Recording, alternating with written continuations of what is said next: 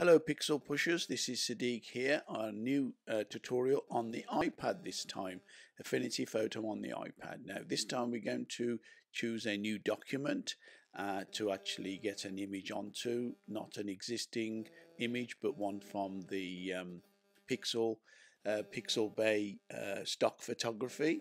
So I've created a new document here using the dimensions that you saw earlier. You can pause that part of the screen and just doing pinch and zoom with the fingers on the iPad to get the document. So on Pixabay, which is one of the 3 stock photography sites built into Affinity Photo on the iPad and the desktop, I've just typed in a subject, towers, but of course it could be anything.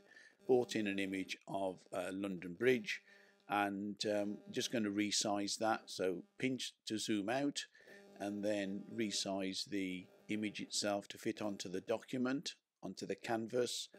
Now for now it doesn't really matter that I've squashed that picture, it's just so that I can fit it on there.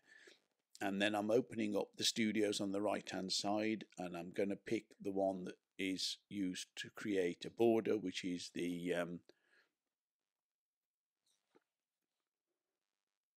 on the right hand side outline, and then at the bottom you've got the tool sensitive, studio sensitive controls, and the key thing there is to have it as white color because that shows off the picture, and also the size of it, and make sure it's either center or inner alignment, which I've just changed there.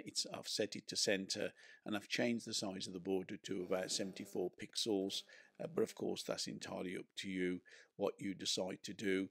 And that's it. Once you close the image, go on to the top left arrow, go to the home, it's saved and all done. It's as simple as that. Give that a go, and we'll see you next time.